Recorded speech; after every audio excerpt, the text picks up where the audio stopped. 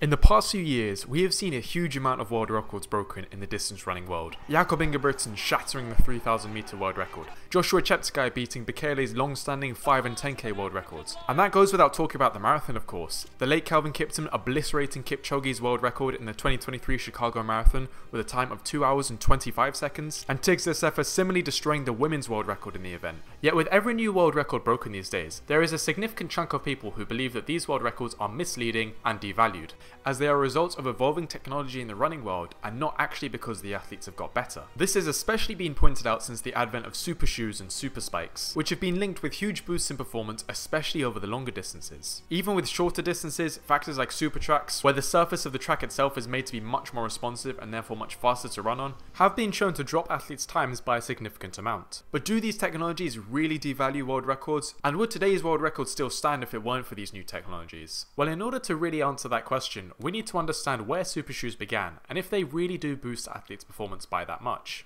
The first example of super shoes, at least in the modern context, can be traced back to the Nike Vapourfly 4%. In its first iteration, as the name suggests, the shoe claimed to be able to knock off 4% off elite marathon runners' times. Now 4% may not sound like a huge amount, but that could be the difference between breaking today's world record and getting a sort of decently respectable time in the marathon distance. And especially at the elite level, every single percentage point of improvement you can get is cherished, so 4% is a massive increase in performance. In fact, the first iteration of the Nike Alphaflys, which was another super shoe that Nike made after the Vapourflys, ended up being banned by World Athletics for essentially being too over-engineered.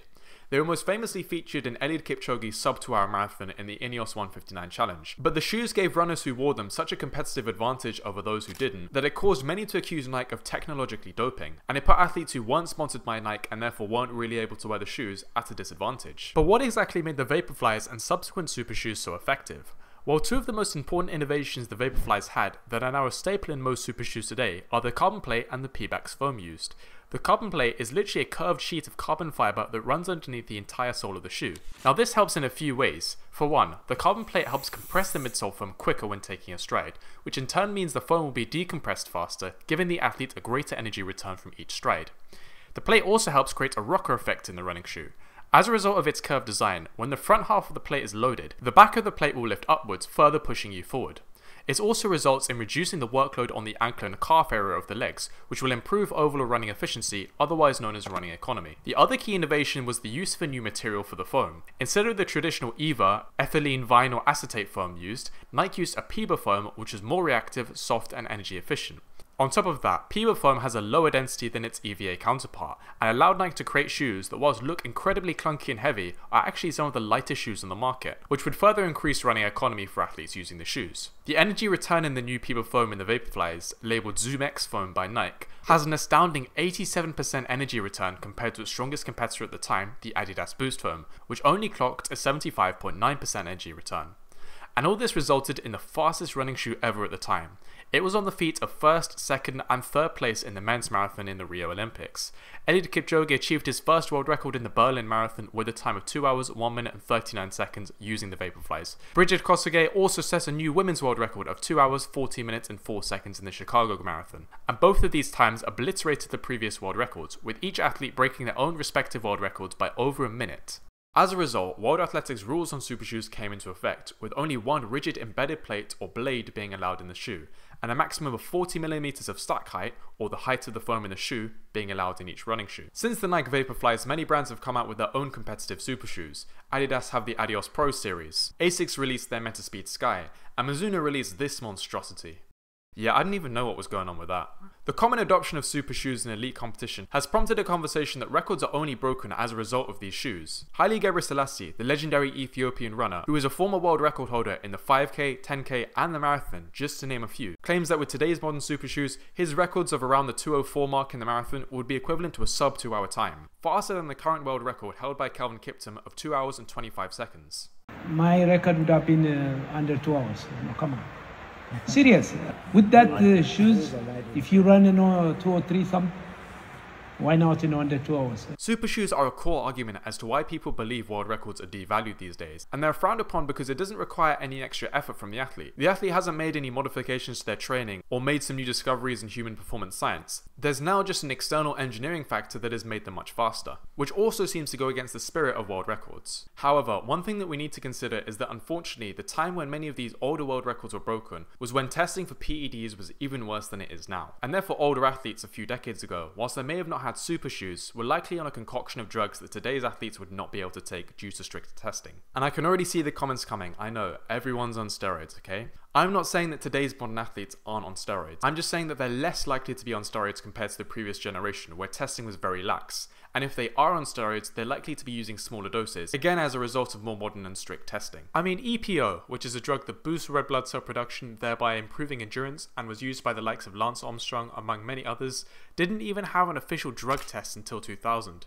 Furthermore, EPO testing out of competition was only carried out after 2002, with the IAAF becoming the first international organization to start testing out of competition randomly. So even after the drug test was invented, athletes could still pump their veins full of the stuff during training, and simply stop when it came close to competition, while still reaping all of the benefits of the drug. I know of course it's not fun to imagine that athletes we regard as legends of the sport were likely juiced to the gills, but we have to face the reality that if many of these guys wanted to take steroids without getting caught, they definitely could.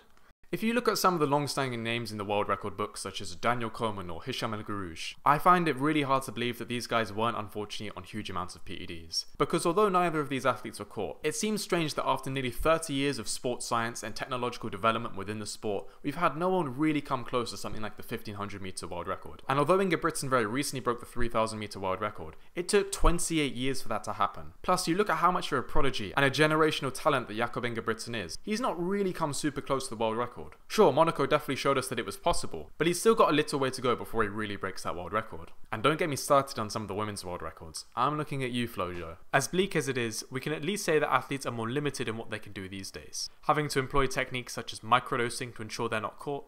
And whilst this would definitely still give them a performance boost, it's certainly less effective than being able to blast however much EPO you want.